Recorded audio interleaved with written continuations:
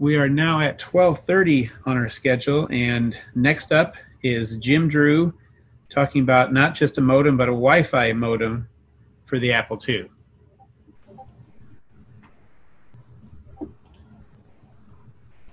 Ta-da! Hey, good morning.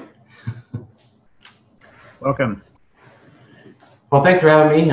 This is my first KFest ever. I am, as people know, I'm with cbmstuff.com, and I've been a Commodore person since the late 70s, actually. So don't crucify me.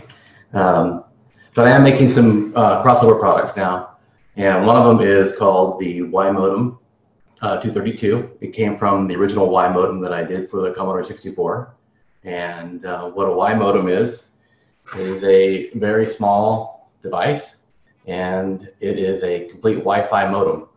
And so what is a Wi-Fi modem? Well, if you remember the old school days of actual modems with landlines, this emulates it exactly, and not just a little bit, but 100%.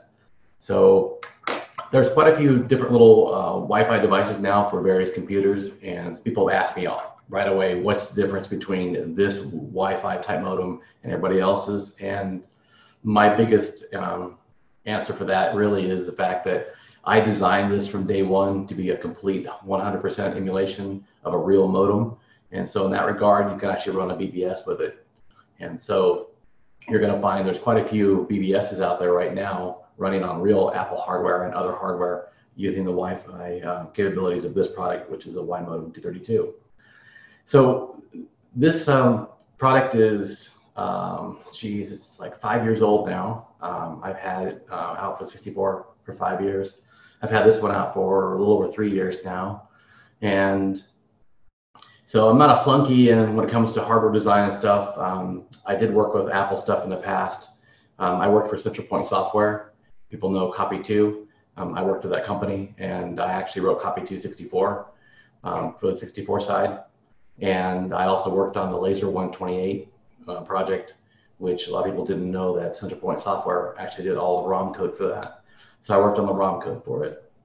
So I've got a little bit of history with Apple products, not as much as everything else, but it gives me enough of an idea of how all this stuff works. And when I was testing on my Apple IIe and stuff, I had to go revisit things like card slots and all that. And so setting up a super serial card and such, it was kind of a blast from the past for me. It was nice. So the Wimodem232 itself is capable of handling 300 baud through 1 megabaud. Obviously, you can't go that fast on the older computers, but it has the capability, if you wanted to, on modern computers to go that fast.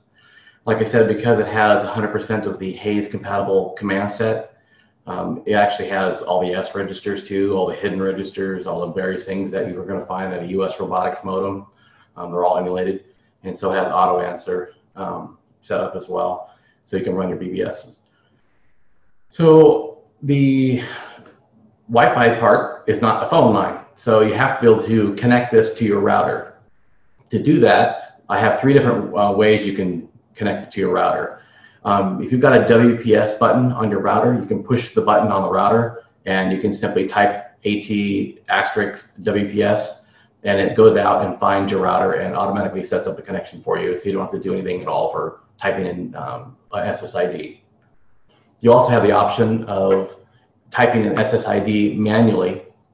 SSID is your router information, your router name, and then your password. And it supports all the different encryption mechanisms, WEP, and then TKIP, and AES. And then the third option is if you've got some strange router name and password, like upper lowercase and funny symbols and stuff, you can't really type those in so much with your standard old school keyboards, and like with Commodore or Apple, character set's not really available for some of the characters. So you can type in an AT*N and it'll show you all the different Wi-Fi networks that are available, and you can type in AT*NS and the number next to that, and it'll actually enter the data for you, so you can set up your router that way, which makes it easy for setting up your router. So for the Apple series, if you've got a super serial card, you'll need to set up the dip switches for a modem. Now, this is the biggest problem I face with the Apple crowd, really, is everyone seems to be using an SSC. And so the dip switches are typically set for using an ADT Pro software setup, which is usually a null modem cable. And so a null modem cable is not the same as a modem cable. So null is reversed. And same thing with the settings on the Super Serial card. Let me grab one real quick here. So everyone knows what this is. So you're going to see some dip switches over here. And what you'll need to do is change the dip switches to be a modem configuration as opposed to a null modem configuration. And on my website forum, I actually have a picture of this, and you can set up your dip switches to be exactly like this. This is how you would set it for a real modem. So if you're going to use a landline with a Hayes modem or an Apple modem or whatever modem you might have, a Supra or Okidata or all the different companies that made modems, this would be the same configuration you use for it as well. And so this particular card, if you're familiar with how these work, this actually plugs into the backplane or screws into it, and your Y modem would plug into here, except that on the Super Serial card, because you've got two of the same connector, you need a gender changer. So you'll need to have a gender changer for that, and I actually have those available as well. So I'll pop over here to my manual. I did not test this exactly to see if this works. I think you can probably see that okay. So in the manual, I have basically a setup, installation, how you power it. So you power it through a USB device. I use an actual portable battery station. You can plug it into a wall adapter like used for your Apple iPad or whatever. So it's a standard USB cable, type A at the one end. And on the Y modem itself, I used a mini B connector. And I did that on purpose because the micro connectors I seem to break off all the time. So the mini B connectors are very robust. And so you can connect it to it and you can swing it over top of your head and it won't break off. So let me fast forward through here. So manual discusses in here, make sure you use 5-volt power supply with it. Anything else can damage it. One thing I do offer on everything that I manufacture is a lifetime warranty. So if you damage it for any reason, you plug it in backwards, whatever, I'll replace it. You just pay for the shipping. Accidents happen. So I know people don't go out and do things on purpose. So once you plug in the Y modem, set up your Super Serial card, you'll have to use a terminal program. And for the Apple II, I've been using ProTerm 3.1. There's a variety of different programs you can use, and I seem to think that ProTerm has a lot of great features. It supports higher baud rates than some other terminals do, and so that's what I end up using. So once you connect it, you can type in ATI, which is going to give you a actual command that will show information about the modem itself. It'll show a copyright date and information about the firmware version. Now the firmware version here on this manual is old. We're actually at 3.05 right now, and it'll basically tell you that there's no router connected. So you can see there's no router, and at that point you need to enter your information as I set up. So there's a walkthrough on setting up the internet connection with the WPS setup, like I discussed earlier, or you can do the *N to give yourself a list of all the different networks that are available. It'll show you something like this, where there's, your Netgear or whatever you've got for your router names, and then you just enter your commands in place, and voila. There's an LED on the Y modem. And there's two different versions I offer, one with a display and one without a display. The display is kind of handy for telling you the router status and your connection status, what you're connected to as well. It's not required. The LED itself will change color based on what's going on with your Y modem. So for a router that's not connected, it's red. The router is connected, it's yellow. And then an online connection is actually green. So if you do the example setup here, if you type in ATDT, which is our old school, attention dial tone, which we don't have tone anymore, We kept the terminology the same, so it's compatible with old terminal software. You can see that there's this google.com, and that's a port number. So that's the way it works with Wi-Fi connections. We don't have a telephone number. We actually have a URL and a colon and a port number. If you type this in, you'll actually connect to Google server. Not that it'll give you any data back, but at least it gives you an idea if it's connected or not.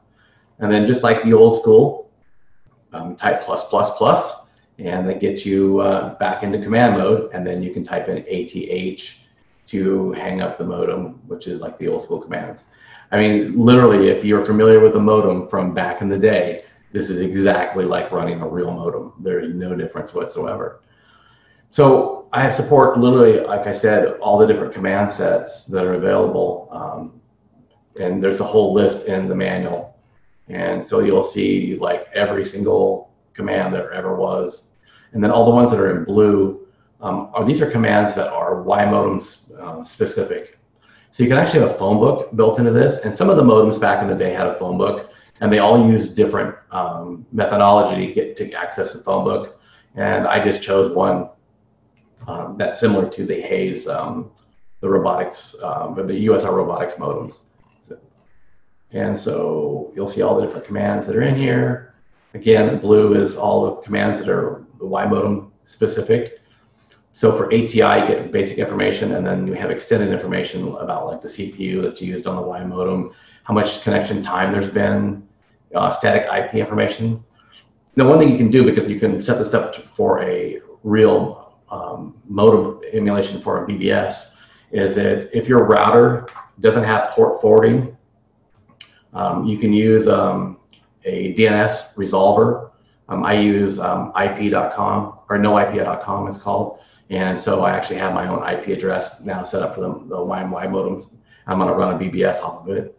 In fact, I might use my Apple II to do it since it's just sitting here by itself. And you can actually set up an actual hard-coded IP address if you want to.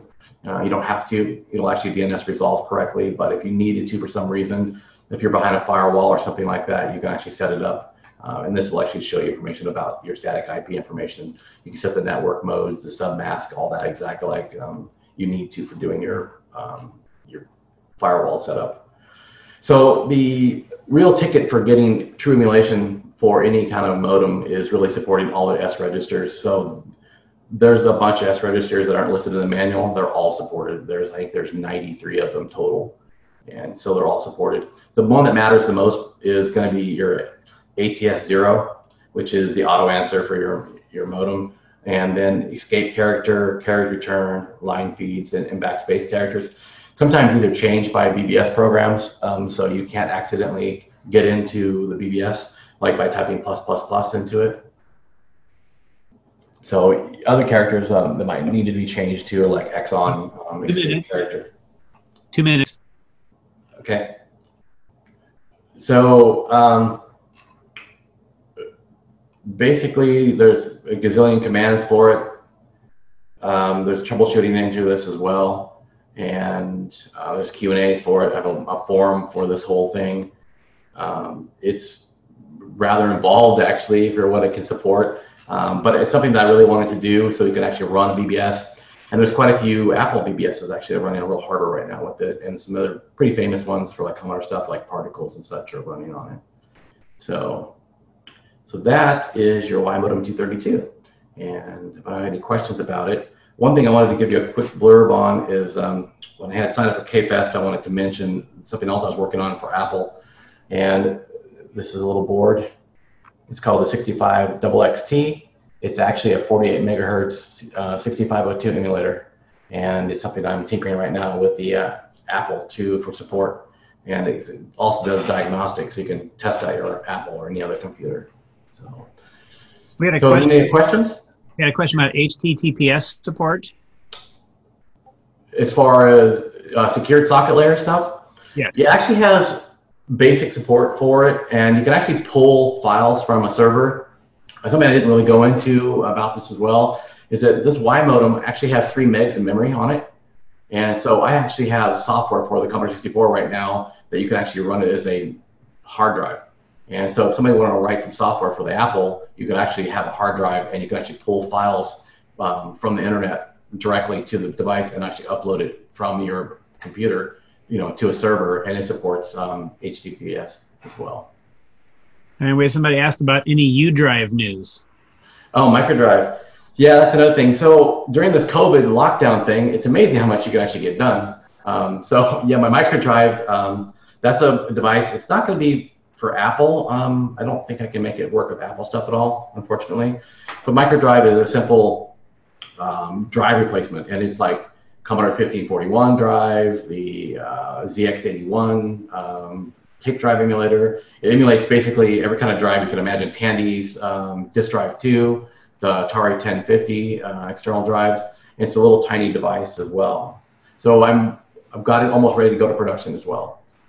All right. Well, that's time then. So Okay. Thank you for your presentation. Thanks. And other questions can go to the channel on Discord for this. Yep, I'll hop over to Discord right now. Thanks, I appreciate it.